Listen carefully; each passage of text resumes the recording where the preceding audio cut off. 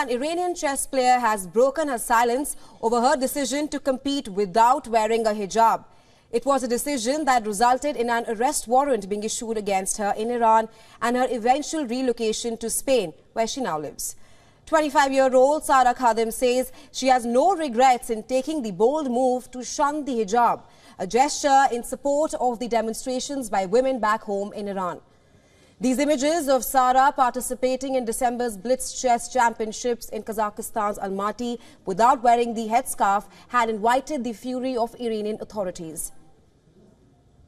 It's something that you have to do because it's the rule of the country, but when you don't believe in it, you just represent yourself as someone you're not.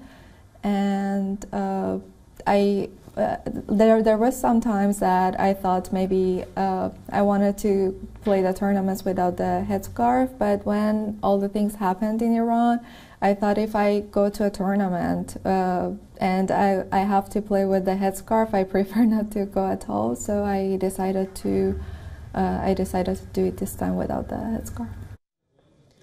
When she arrived in Spain in January this year on a residence visa, Sara says she was asked by the Iranian authorities to record a video saying that she regretted her actions. When she refused, she was slammed with an arrest warrant. To know that there was an arrest warrant back at home was something that I was not really happy about, because that was the moment I realized maybe I cannot go back. And losing the right to go back to your homeland I think it was the most horrible thing that happened.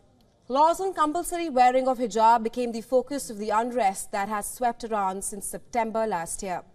And this happened after 22-year-old Kurdish woman Mahsa Amini died in the custody of the morality police in the country.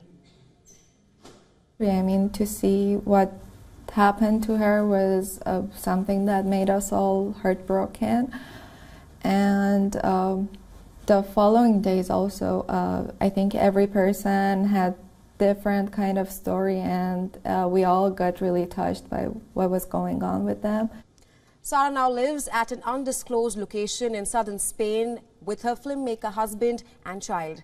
She ranked 774th in the world and 9th in Iran. She plans to continue playing under the Iranian flag, but has received proposals from other countries as well.